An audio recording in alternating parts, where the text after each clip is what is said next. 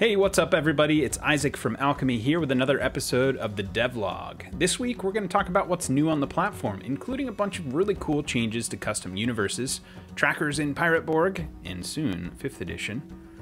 We've got some UI and user experience updates to the gameplay side of things, some very cool stuff there. And we've also got a public roadmap that you can view in the app.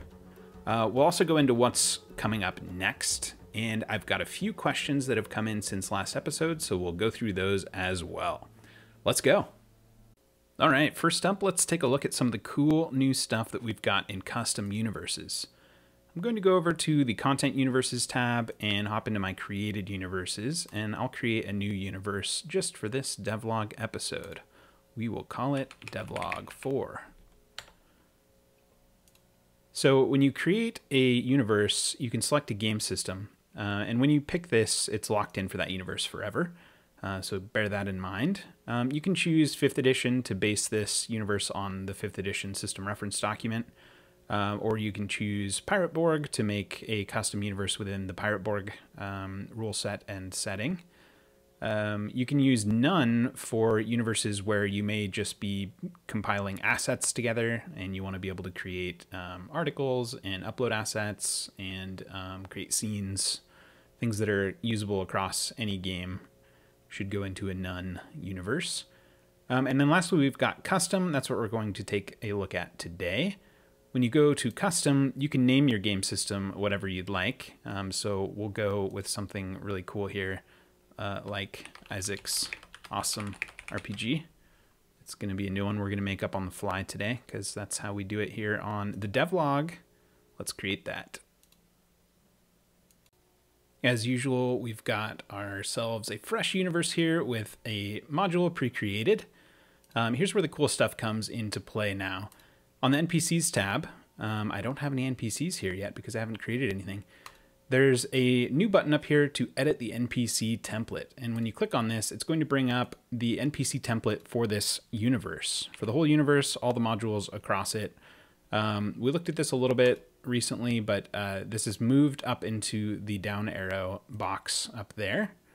And any changes that you make to your NPC template will be carried out to all the NPCs that you create in this universe.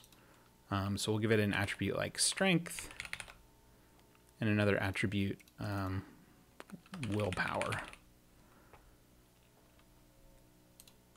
Also new this week is the trackers and actions tabs here. Sorry, trackers is not new.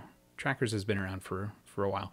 Actions is new though. If you want to create a default action, probably doesn't make sense for the template, but it's there in case you need it. We'll go with HP and AP again because I like to do that. It sounds like a good thing to do. We'll go with 8 for the value there. You start out with 8 as well. Make it 6. Why not? 5? Ooh. All right, there we go. Cool. Now we have our NPC template created.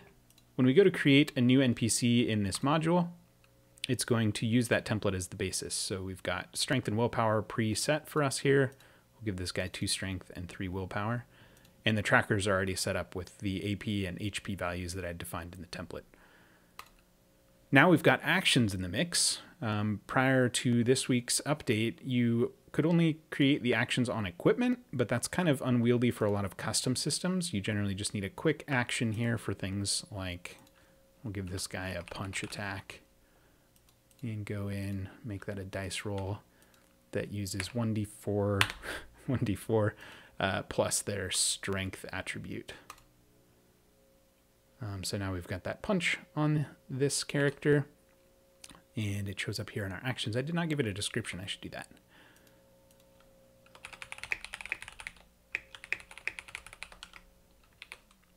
Cool. And now that will show up and make it look nice on the read-only side of the character sheet as well. Okay, cool. So that is the NPC side of this update. That template will carry through to any NPCs created here. Next up, let's take a look at the player character side in the Premades tab. So similar to NPCs, Premades now have a player character template that you can edit. This is new this week. It looks the same for custom games. We've got the ability to add attributes. Oftentimes, player characters have different concerns than non-player characters, so you get the two different templates to work with. We'll give the player characters strength,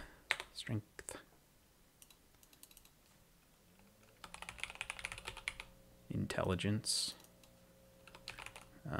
constitution,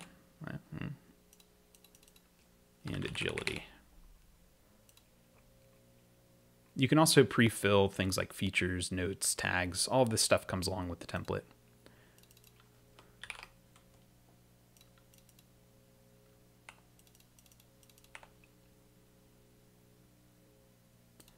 And maybe in our system, everybody gets a free action like punch. And that's a dice roll. We'll say that the players are a little stronger. They get a D6 punch by default that uses their strength attribute. So we'll create that in the template. And off we go. Let's create a new pre-made. We will call this pre-made character Johnny Hammersticks. Concept, he'll be a brawler. Have I used that one before? Brawler. We're using it again. And now we've got Johnny Hammersticks created. It came with the defaults from that template. We've got the AP and HP values. We've got strength, intelligence, constitution, and agility. We've also got our punch action pre-filled on this guy. So we can go in and give him lots of strength and a little bit of everything else. And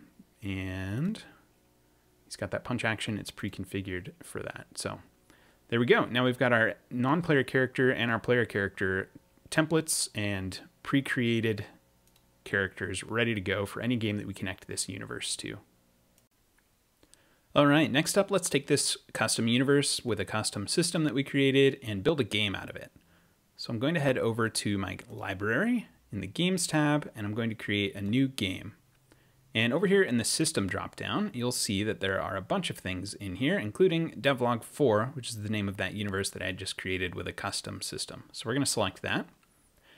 And if I had created any scenes in that custom universe module, I'd be able to select the module here and automatically pull those scenes into the game. I didn't do that, so we won't go through that here in this video. We'll call this game Devlog 4, and let's dive into it. I'm going to go ahead and add my test account while I'm here. Okay, so now if I play my test player that I invited to this game, I can choose from the pre-made that we created in that universe, which will pull in all of those things, or if I just create from scratch,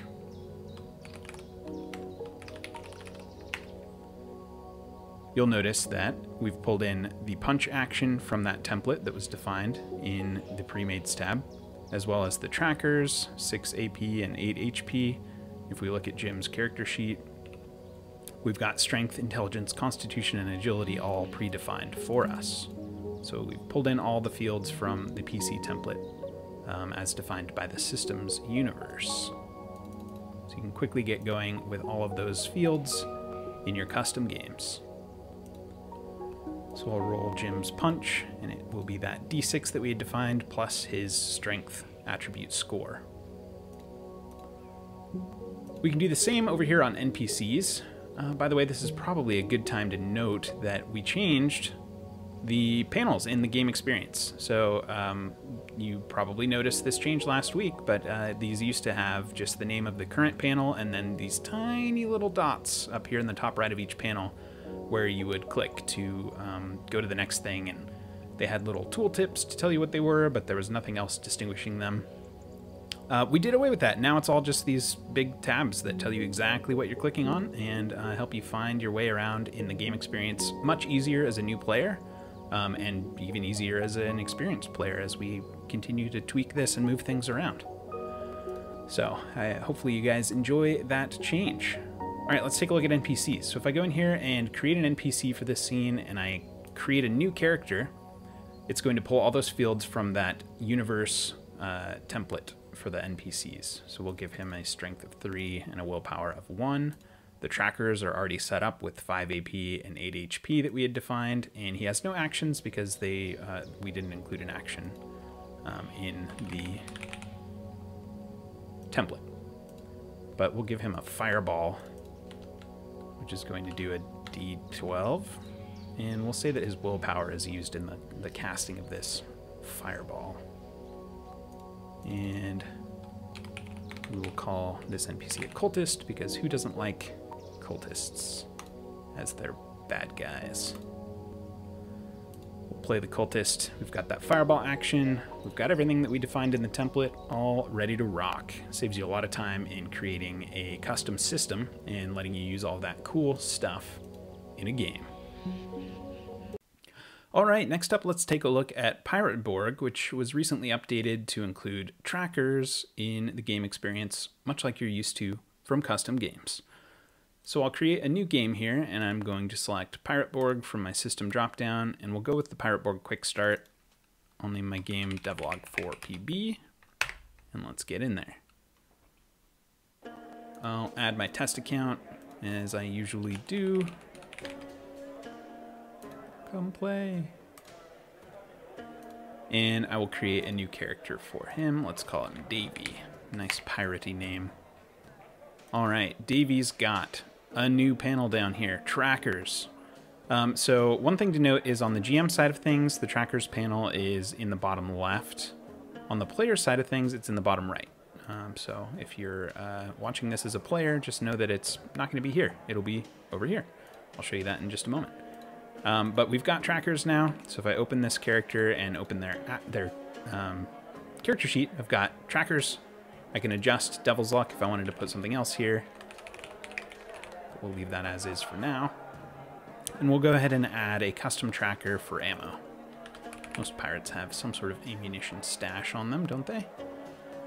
And other things that they typically have is rum. Let's go with rum. We'll make this a pip tracker. We'll say you've got 4 swigs of rum in your flask. Yar. And let's take a look at that trackers tab down here. And we've got ammo and rum, just like we're used to from custom games. Hooray. Okay, let's jump over to the player side. This is my test account. And here is the game that I invited him to. Okay, so trackers for the player side of things can be found in the bottom right panel now, rather than the bottom left, so that you have that extra room to do things on both sides. Also, we're kind of running out of room over here, so there's that. Hopefully I'm not blasting you with music. Good. Okay, so the other thing that's available, we'll look at this one from the player side of things, is the Actions tab. You saw this in the universe a few moments ago when I was creating a custom universe, but now you can modify actions directly on the character sheet. Call this one Shoot. And it's a D6.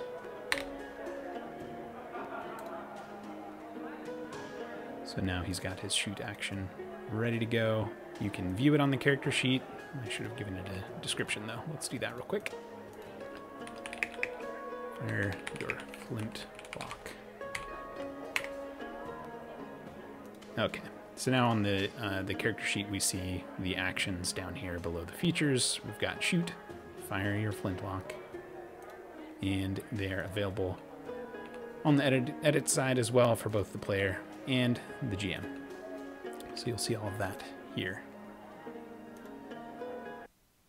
All right, this next one should get some of you pretty excited.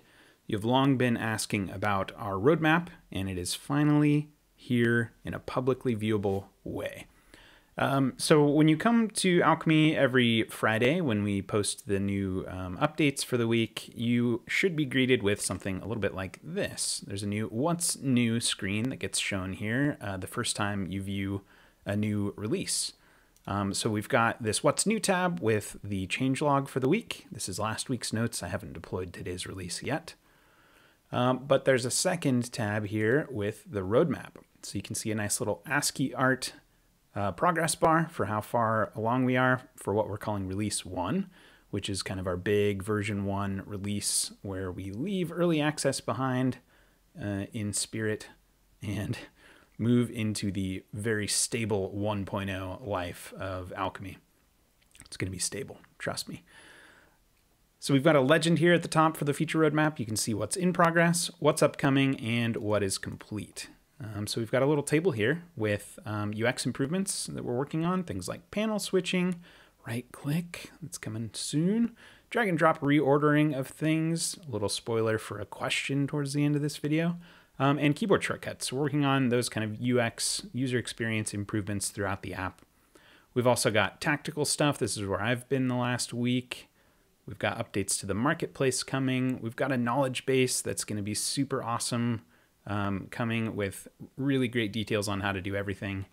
And then we have some other stuff like playable NPCs, multi-track audio, lots of other great stuff coming here. And then we've got a list of everything that we have closed out so far towards this release 1 milestone. We are trucking along. So if you ever miss this and want to see it again, you can access it anytime from the left side navigation bar here under this flask icon. Just click that to bring it back up and it'll show you what's new and what's happening on the roadmap. Okay, that about covers what's new this week. We've also crushed a whole bunch of bugs. There's like 16 of them that have been fixed in the last couple of weeks and made small little adjustments to the interface, pushing pixels around, making things look nice. Lots of little things like that. I think the only bug I'd like to really call out here that has been fixed is token position synchronization issues should all be resolved now. We got to the bottom of that. There was a problem with NPC playing. There was a problem with games that had private GM roles enabled. That was disrupting the communication of token movements from the GM. So when they were playing an NPC, we were keeping some of the information secret. And it turns out some of the information that we were keeping secret was the positions of the tokens as they moved them. Oops. That was my bad. It's all good now. And I think tokens should be in a pretty good spot for moving forward into some cool new features that we're going to be adding very soon. And that brings us to what's coming up next. We are hard at work bringing 5th edition, the awesome new trackers that you all know and love from custom games and from now Pirate Borg games. We'll be bringing those into characters and non-player characters alike. We've got a few tricky things to sort out there in terms of how that impacts your experience points, your hit points, and making sure it all just fits nicely with the very crowded 5th edition character sheet. So rest assured, that's coming soon in the next few days. Should be here early next week for your enjoyment in those 5th edition games. We've also got resizable tokens on the horizon. You'll be able to specify the size for the NPC or for the player in 5th edition and have that size correspond to their token size on the map. And for custom games and Pirate Borg games, you'll be able to define the dimensions of the token via grid squares so that you can get those tokens resized for however you'd like them to be. We've also got map adjustments coming up very soon. You'll be able to adjust the scale of the map and move the grid around so that it lines up with what you're expecting. And we have a bunch of sort of behind the scenes, under the hood changes that come along with that that should bring along some great performance improvements there as well. Other than that, we've got adjustments to the import and export process on the docket for this week. I'm going to be making sure that all the new stuff ends up in those import and exports and make those available for the D&D Beyond import process so that you can get all of your character stuff in and out of Alchemy as you see fit. And then another really big one is UX improvements throughout the app and throughout the game experience. We're trying to reduce the amount of time that it takes to perform a task, things like viewing a character or rolling an action. So look for some really cool stuff coming there. And we also have the marketplace that is overflowing with really cool new content all the time. But we have so much more that we want to put out. We just don't want to overload this little screen. So we've got some really great organizational improvements coming to your friendly marketplace soon. And as always, we're constantly working on bug fixes and improvements to make sure that your experience is as good as it can be. All right, this week we've got a few questions to go through, so let's dive into those. Browley asks, will there be any Free League modules for purchase in the future, like Alien, Forbidden Lands, Vossen, etc.? Browley, I've got some great news for you. The team is hard at work bringing Free League titles to life. Shout out to Carrie, who's been working on Alien for, I don't know, like 6 years now, it seems like. That stuff's coming very soon. We are most of the way through ingesting all of it as universes.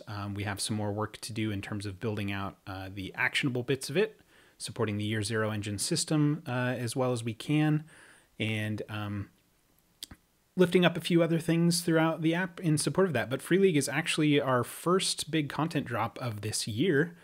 Coming this spring, we should have quite a bit of Free League stuff on the marketplace. So keep your eyes peeled for that exciting stuff. All right, next up, Iosu asks, is there a plan to have dice with different faces? There are games where the dice have faces that are not numbers or where the result is different. For example, in the One Ring, the D12 has the Eye of Sauron on the 11 side and its value is 0. Not interested in having the Eye of Sauron or Rune of Gandalf image, but it is having the dice value change where D12 is from 0 to 10 and 12 is an automatic success instead of a 1 to 12. Yeah, so we definitely have one feature on the near-term roadmap that I think will handle this nicely. We need to support building out roll tables, and I think that you could do this with a roll table. So, for example, build an action that has a roll table with 12 results on it, and when you roll on that table, you could have the 12 mapped to an automatic success instead of just being a numeric value. That seems like one way where you could do this. And we're also building out support for a lot of new systems this year. And I know we're going to run into some situations where you need to have different dice for the system and count successes differently. There's a few things that we need to do for Year Zero in terms of counting dice pools more easily than what we have today. So yeah, we'll definitely have at least one option, if not more than one option, for handling dice with different faces this year. All right, last from Iosu again. When will it be possible to order articles, items, NPCs, premades, etc. within a universe? So you can do some of this today. We'll take a look at the articles in this universe. We'll create another article, and we'll call this one Article 2. So the secret for reordering universe articles is to be in the list view. You can be in grid view, and you can be in list view. And when you're in list view, these are sortable, so you can just drag and drop them. Just click and drag. You've also got a drag handle here. That's always an easy way to just click and drag those around. But once you've sorted them how you like, that's how they show up for everybody who views this. So over in grid view, they're Article 2, then Q&A. Or if I go to list, they're in that order too. The other tabs that you talked about, NPCs, these are not sortable yet. You can't change the sort order for NPCs or for premades. Can you for handouts? Let's make a couple. No. Usually, anywhere you can reorder things will have this little hint of a drag handle here. And it's usually a list because that's easier to work with when you're trying to drag and drop reorder things. So look out for that little drag handle anywhere. And if you're on a Mac, you have this nice little hand cursor. I think Windows has a similar thing. And for Linux, who knows, you're just reordering things through your terminal anyway, right? So items, I think the same story here. We don't have sorting for items yet. But articles you can do today. NPCs, premades, handouts, items. Oh, you can do scenes today. So we'll do scene 1. And we'll do scene 2 as well. And the key here again is to go to the list view. So if you're in the grid view, these are not reorderable, but if you change that to the list and you hover over, you see that nice little drag handle, you can move these around as you see fit. So articles and scenes are orderable today. Everything else is not, but will be eventually. In fact, we might have that on the roadmap here under UX improvements, drag and drop reordering. I think you could probably count these in the same bucket. I think this is mostly for things in the game experience, but I don't know. I think we'll do it everywhere, everywhere where it's feasible and where it makes sense. So yeah, expect to see that coming to the rest of these tabs soon. All right, that wraps it up for this week. I hope you enjoyed this episode. If you did, head on down and hit that like button, mash the subscribe button so you don't miss any future videos we do here. Also, feed the YouTube algorithm. It's very hungry as always. If you're new to Alchemy, head on down to the description as well to find some useful links. You can get a free 14-day trial for Alchemy Unlimited. You can join our Discord where there's over 3,000 helpful people chatting about alchemy and everything else every day. We've got the link to the Q&A form down below as well. If you have a question you'd like me to answer live on this video, go ahead and submit it there and I'll walk through whatever your question is with an asterisk on that. We'll get your question answered. That's everything for today. Thanks for watching. Let's go play some games.